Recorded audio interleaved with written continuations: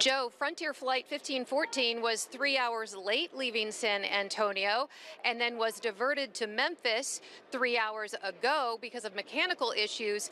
And just a short time ago, passengers were told they will not be leaving Memphis until tomorrow morning. They were told you can go to a hotel and maybe get reimbursed when you submit the bill, or you can sleep on an air mattress here at the airport. Tavi Clay was trying to get to D.C. for the Memorial Day weekend. How you holding up? I'm upset. It doesn't show that Frontier values their customers. We are not important. People want to get home to their families, and for them not to have a representative at their desk and their gate to speak with us it's a shame. It's super disrespectful, and it just doesn't support that they truly care about their customers. And you are traveling with Cujo, the sweet little puppy who's been very patient because you've been here now for nearly 4 hours. Yes, we have been here for 4 hours. Airport total, probably about 10 hours, considering we were in San Antonio for a long time. Not the way they want their holiday travel to go.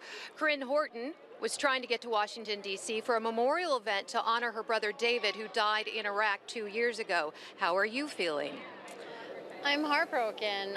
There were a lot of events planned for this weekend. I was invited to march in a Memorial Day parade, holding a picture of my brother to honor his memory. And I just really was looking forward to hanging out with the different people in the organizations, the families of fallen soldiers. And I'm speechless. I can't believe this happened, and I have no idea what I'm going to do. All right, it's hotel or air mattress. I also want to point out she too is traveling with a dog. That is Schroeder, also very patient. So again, they have two choices. Stay at a hotel tonight, submit the bill, maybe get reimbursed by Frontier, or an air mattress here at Memphis International. Reporting live at the airport, Joyce Peterson, WMC Action News 5.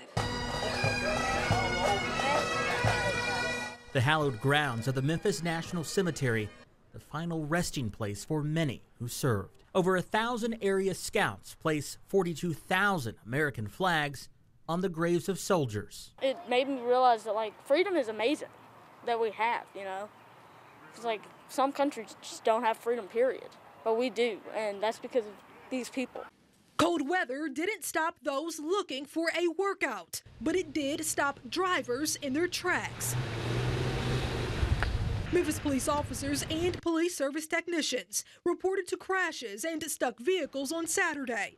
Memphis police say officers responded to more than 300 crashes in the last 2 days. When you go over this hill, you're going to slide. Maurice Johnson says he has seen dozens of cars spin out on side streets in the Binghamton area. The guy said he'd been waiting on a tow truck 3 hours, and the tow truck never came. Our cameras caught Johnson helping several drivers move their cars off the ice. I got a little salt. I've been using salt. And if the salt don't work, I use my shovel. If the shovel don't work, I get down and I chip the ice. Memphis officials said they will not be deploying the city's plows and scrapers, but the city will be deploying sand and salt trucks on Memphis streets. While main thoroughfares are starting to clear, side streets are still covered in ice. I've been going 10 miles per hour because I don't want to wreck. We found Claudia Panera stuck on Veteran Plaza Drive, and she has a message for other drivers thinking of getting out on the road. Just stay home, actually. Don't go out. In Memphis, Sasha Jones, WMC Action News 5. I hear so many people talk about they're not scared of storms. They've not been close enough.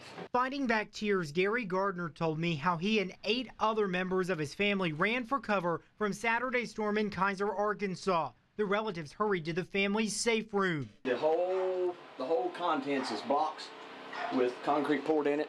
The laundry room with no windows is surrounded by cinder blocks with rebar bracing and a storm door. Gardner says he put it in when the house was built in 2000 to protect against tornadoes. It was like a real hard blow, like something hit the house, and then it was like a real hard suck, and the air just felt like I've never felt the air before.